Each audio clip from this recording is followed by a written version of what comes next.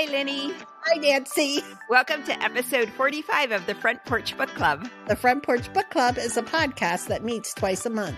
We like to dig deep into the relationship between characters and the worlds they live in. Grab your book and iced tea and join us on the front porch. Well, Lenny, it's January, the time of New Year's resolutions. Yes, it is. We thought it would be fun to have a goal-setting and achievements book for January, since this is the month that many people make New Year's resolutions. Right. So our book is called Max Out Mindset by Dr. Larry Widman. In Max Out Mindset, Doc, that's what we can call him, Doc. Yeah. Introduces the 15 powers that will improve your mindset to achieve more in business, sport, and life. Larry shares his experience as a psychiatrist who loves research and as an athletic performance consultant loves results, and he gets good results.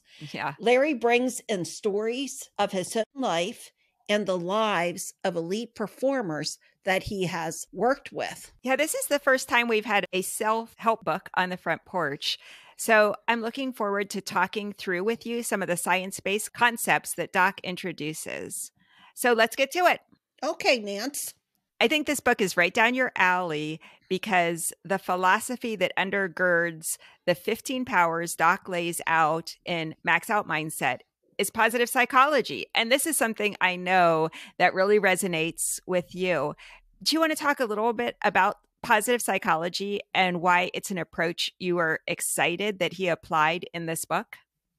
Positive psychology is something that I think a lot about. It's something that resonates with me, both in my personal life, but also professionally in my clinical practice.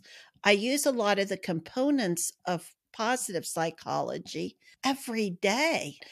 It really looks at catching people doing things right, what brings joy into people, how to improve life satisfaction, concepts like spirituality, mindfulness, being present, meditation, having grit, overcoming challenges.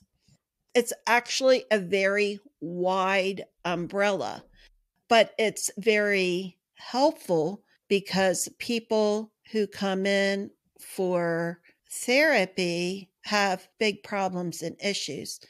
And it just gives a different lens from that lens to looking at what is going right.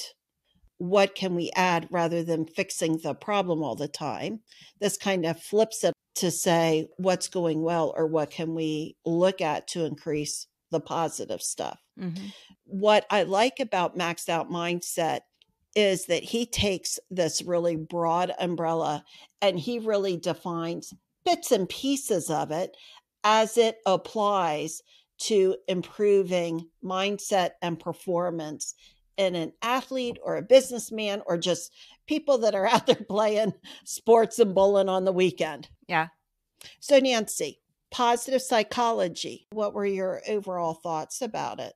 Yeah, I'm actually kind of familiar with positive psychology. Might surprise you.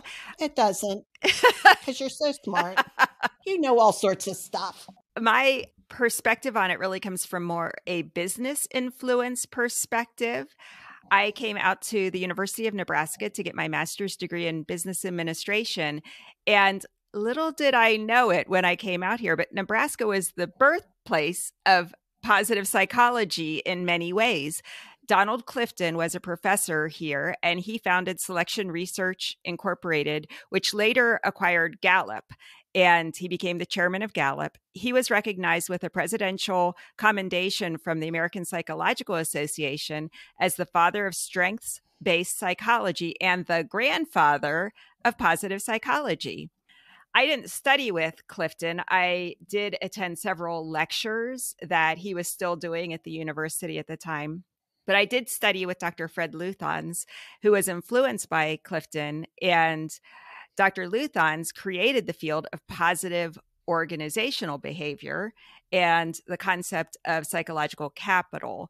And those built on psychological resources of hope, optimism, resilience, and efficacy in the workplace, basically positive psychology in the workplace. So quite a few of my studies had some element of positive psychology here at the university. And of course, since then, I've followed the field as well. Oh, I had no idea all of this was in the business world. I thought this was just a psychology kind of concept. So it doesn't surprise me to hear that. And it doesn't surprise me that he can take these concepts too and apply it to business. But I didn't realize that this was all in your MBA program and all of that kind of thing. How interesting. Okay, so we're both big fans of positive psychology, obviously. Doc introduces two other psychological concepts that are important. The power of space is one, and his own 4 legs of elite performance. The power of space comes from Dr. Viktor Frankl. Okay, now I got to say something about this guy because I read his book. Yeah. He's a concentration camp survivor.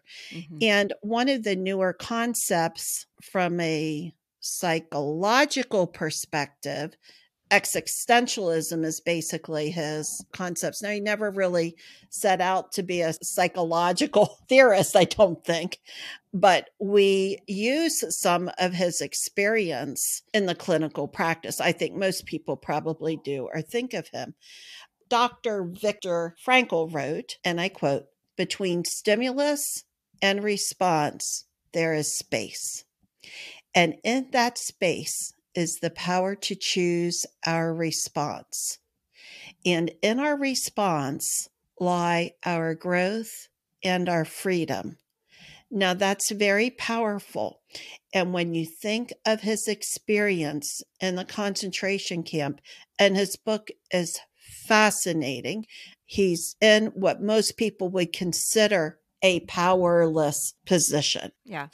But in that space, he was still able to say, this is happening around me, and there's a space here. And then how is he going to respond to it? Yeah, I really admire him too. His book is Man's Search for Meaning, a classic many people have heard of. I was really struck by his belief too in that book that it's important for everyone to have a deeper meaning or purpose in their lives, and that having that deeper meaning or purpose will help them persevere even in the worst circumstances. For instance, his circumstance in a concentration camp. One of the things that he wrote in Man's Search for Meaning was, and I'm quoting, "He who has a why to live for can bear almost any how," which I really love. It's like, well, what is important in your life? What are you striving for? And in a very small example of this and very minor example of this, I do remember, speaking of getting my MBA, that I decided that I was going to get my MBA. And there were some times during that process that I was burnt out, tired, overwhelmed. And it was just going back to that decision and knowing the why that I was doing it kept me going. What was the why, Nance? It was my curiosity. I wanted to know the concepts that drove the economic side of our world. And that seems very theoretical, but that is what I wanted. I wanted to satisfy my curiosity. And so I thought about what I was doing or the circumstance that I was in. And I was like, you know what? No matter what else, this is achieving that, and I'm continuing on. Yeah, the why question he talks a lot about in his book too. Yeah. Why are you here? What are your goals? What is the why? And defining that. Why are you wanting to play on the women's volleyball team? What has driven you to this point? Why are you here? So a lot of good questions. If you can start with the why, it does kind of channel your frame of thought a little bit. And I remember too, back in grad school, slugging through the papers and the endless reading. You know how much I love that. Yeah. But the why was for me too, I want to get this down. I want to learn as much as I can so I can help people. That was the why. Yeah, I'm not surprised that was your why. Speaking of Frankl and the power of space, another thing that Frankl wrote that I really liked, forces beyond your control can take away everything you possess except one thing, your freedom to choose how you will respond to the situation. Boy, there are times that I know that I have had a trigger response to a situation that wasn't good. And it's the recognition of that space and training yourself and building the mental skill to do that, that I think is so valuable. And that also reminds me of cognitive behavioral therapy. Is that a part of all of this thinking, or is that a separate toolkit? Cognitive triangle is really your mind or your thoughts, let's just say thoughts on one point of the triangle, your feelings or affect on the other point of the triangle, and your behavior on the other point of the triangle. You'd say, well, where's my issue? Where am I hooked up? Where am I stuck? And then it forces you to look at one or the other 2 points of the triangle. If I'm stuck in intense sadness or depression, then what behavior or thoughts can I have to unstick myself? Okay. For me, it kind of makes me think of creating that space for yourself by taking a step back and doing that analysis of where you are. I'm not just going to allow my thoughts to trigger my feelings, or my feelings, my behavior, or anything in the triangle. I'm going to stop. I'm going to talk to myself about it, and I'm going to make a decision about how I move forward. Right. And all of that, it kind of leads us back to the book too, because he talks a lot about that space and thinking through, what is my self-talk? Why am I here? What is going on for the athlete or for anyone? And then restructuring, shaping, those are behavioral terms, but practicing obviously is a big thing for athletes. But taking that space, resetting, goal planning is a huge part of his book. Yeah. Observing behavior is another area that he talks a lot about, but working in that space to help people figure out where are they tripping up or what can they do better in too.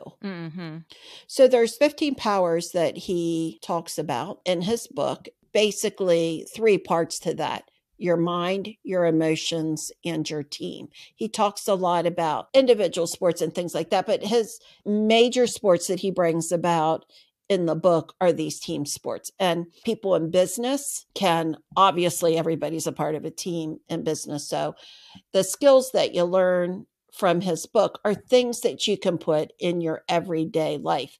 And he even talks a little bit about you can use even your family as a team if you want. Which of these 3 parts, the mind, emotions, or team, did you find most interesting, Nance? So much of this book I found interesting. I really like the max out your mind section. And in that section, the powers were the power of high performance mental skills, the power of mindfulness, the power of mindset, and the power of grit. But I also really like the max out your emotion section too. And in that section were the power of happiness, the power of appreciation and gratitude, and the power of vulnerability. Yeah, and that's all positive psychology there. So I was all over that, Nance. And so much of it overlaps as well. Right. And he points that out too. But I think I did like the first section, that power of high performance mental skills. That's where I took a lot of notes. He says the 4 big mental skills are 1, goal setting, 2, self-talk, 3, visualization, and 4, arousal control. And those really resonated with me. I like the exercises that followed that chapter. I did the exercises. I'm going to, in the coming year, work around the goals and the process that I put in place. I was really surprised to read that we have 50,000 individual thoughts a day on average. And people in general have 3 times as many negative thoughts as positive thoughts, while elite performers have 3 times as many positive thoughts as negative thoughts. So that whole self-talk issue really resonated with me. And I like that he normalized that we can have a lot of negative self-talk. And he suggested some replacement talk, such as I've got this, or I can, instead of I can't, or just skill prompts like for tennis, loosen my grip on my racket, or eyes on the ball, or whatever. And then under arousal control, just the importance of deep breathing, and that visualization and imagery can really improve performance too. Just thinking through the skills and even physically doing the skills, even if you're not out on the court. So all of those things, I just thought he pulled them together in such a really helpful way. I love that whole section. How about you, Lenny? What did you find most interesting? Oh my, I can't even pinpoint anything. I mean, I think everything you said, I find the whole mindfulness and positive psychology thing fascinating. I just love every component of that. I have always been so interested in visualization. And when I see athletes at the top of a mountain on their skis and they are going through every Yeah. single gate, you can see them going through every single gate, or whatever sport that is. You see them using that. And I do believe there's so much power in that. And we'll take it off the sports thing because I think this applies in so many different facets of life. But if you can visualize yourself, like we said, both went to graduate school, walking across that stage, Yep. having your child say to you, good job, or whatever it is, you are more likely to have a positive outcome. If you can't see yourself doing it, you have a less of a chance to do that. I do believe in writing down goals. I don't know if I ever told you this, Nance, but when I was like 25, I got a notebook and I wrote down goals. I think they were 3-year goals. And I wrote those down and I put them in my purse and I looked at them every time at lunch. And I Wow. said, these are my goals. These are achievable. This is what I'm going to make happen in my life. And it really helped me to meet those goals and to make steps in the right direction so that I could grow. So I'm a big believer in writing down goals and looking at them and helping you focus on all of those things. And I am really big on self talk too. I'm really surprised that athletes that are that good and elite Yeah. have negative self talk and lack of confidence. Yeah. He's saying that top people in this country have a hard time with being kind to themselves. Of anyone, you should be kind to it yourself. But we feel that we need to discipline ourselves. We berate ourselves. That's not being kind to ourselves. I'm fascinated with those ideas. For me, one of the ways I find that space is through mindfulness. Mm-hmm. Oh my gosh, I can't go on and on about this book. I love every bit of it, Nance. Okay, so I have a question for you. Have you ever used visualization for a specific skill or in a specific incident? And I will answer the question first because I totally have. When I've had big presentations that I've had to do in front of like 1,000 people and I've been a little nervous about it, I definitely have spent time visualizing, walking out on that stage, confidently, slowly speaking, breathing deeply. So I've definitely done it in business. And I've also done it recently. I'm trying to improve my tennis serve. And I'll tell you, I am really having a hard time getting all of the mechanics flowing. And I think just about every night before I fall asleep, I think through my serve. I visualize it. Now I am getting better at it. I'm also practicing, I'm taking lessons. But I do think that the visualization has helped me. And those are two instances that I have purposefully used visualization to improve my performance. Have you ever done visualization? Oh, yes, I do. But Nancy, we have done some of this before people even really talked about. Well, I guess it's been around for a while. But don't you remember when we were in the band, we would do that? We would visualize ourselves going through the entire show in our heads. Wow. I believe in this stuff and I do practice it in different times in different places. I do think about it a little bit in pickleball. Like I have to get my arm up Right. Yes. to do my slam. So, yes, I absolutely do. I believe in all of that. Yeah. That's interesting. Yeah. And actually, our band was pretty elite for that time. We were for the whole region. That was like the whole Northeast. Yeah. We were pretty good. We were elite, weren't we? We were elite. We definitely were a part of that group. Mm-hmm. So, anyway, at least for that moment of our lives, we were elite. We were elite in a team sport. Not so much in softball growing up. No. Not so much in bowling. No.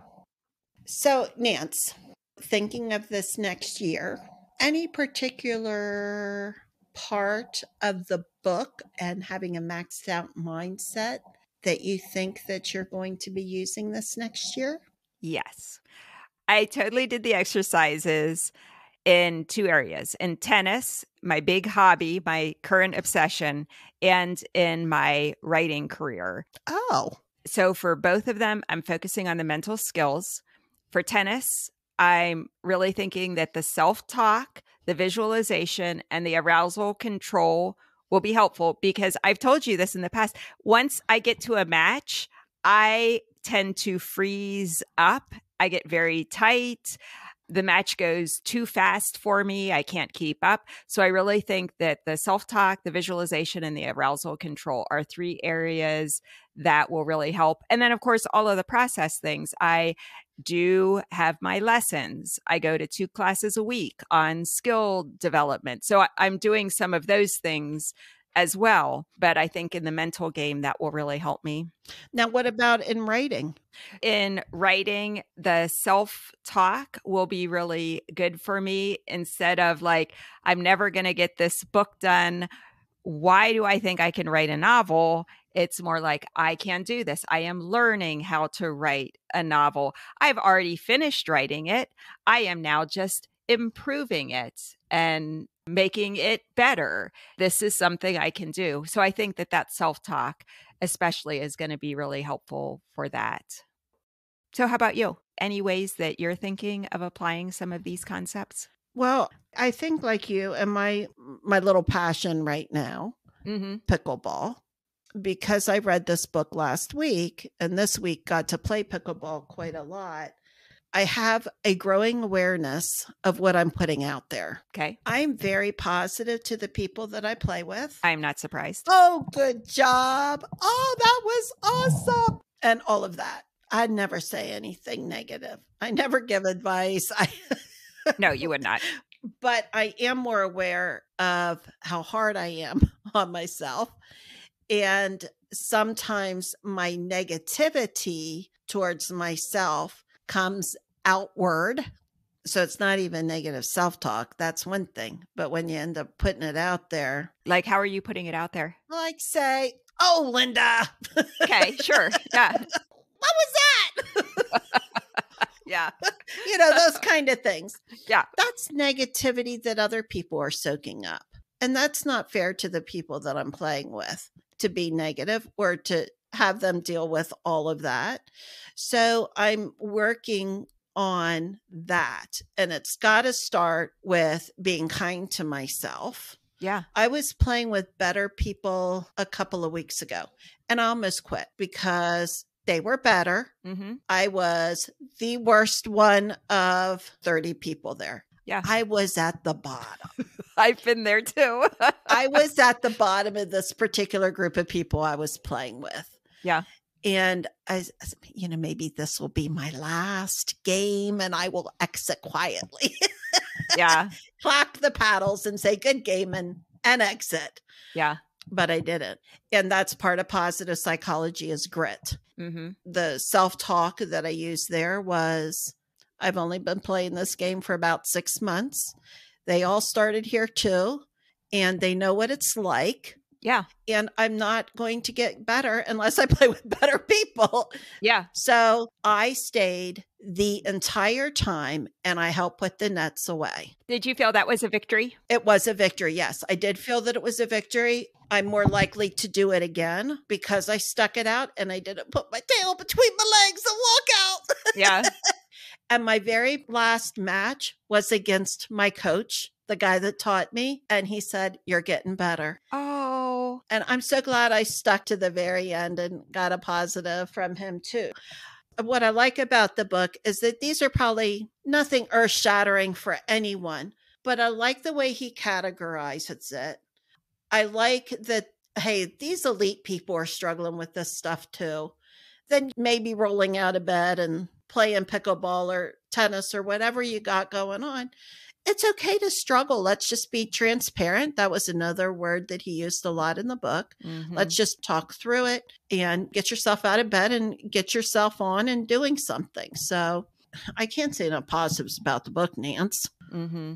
Did you enjoy those stories about the athletes and teams? I appreciated knowing that there were people that have to overcome the same challenges that I do or have the same experiences. Yeah. That we're kind of all in this together. They are working to shave, if they're a runner, 1/1000th of a second, or the serve is this, and they're working to make it that. It's like just the edge, just a little bit. I did like that he gave some examples of athletes who worked really hard but never achieved the glory of some of the other athletes that he talked about, and just the importance of finding joy and meaning in the process. Yeah, well, that's where all of us are, right? I think so, yeah. And he wrote the book for the average person. All of us probably want to get better. Like you want to get better at tennis. Yeah. I would like to get better at pickleball. I'm looking forward to meeting Doc and talking more about his book, Max Out Mindset, at our next episode. Are there any specific questions you want to ask him, Lenny? Yes, I do. I want to get better at pickleball. And I bet you want to get better at tennis because we have talked about our sports and the effort that we're putting into it and the playtime and negative self-talk is one of those things. But in the heat of the game, they're both pretty quick sports. They are. So I'm interested to see if he can help me improve my pickleball game by changing negative self-talk, etc. I love it. So, Nance, we look forward to doing that. And the other real interesting thing here, I think, with talking to him is that it's going to be in the new year. Yes. And so it'll be really interesting. A big part of his book is about goals and improvement and things like that. So I'm interested to hear his thoughts on that too. So stop by the front porch the next time when we welcome Dr. Larry Widman, who we call Doc, because that's what the big athletes do. So that's what we're going to do too. Totally. He's going to stop by the front porch and talk to us about Max Out Mindset. Thanks for listening, everyone. Our website is frontporchbookclub.com. And just a reminder, you can sign up for our free monthly newsletter on our website. Every month, you'll get handy links to our episodes along with updates of what's going on in our lives and sneak peeks into the things that we've discovered and are doing. Our episodes come out twice a month on the first and third Wednesdays of each month. Nancy, I'll see you next time. Sounds great.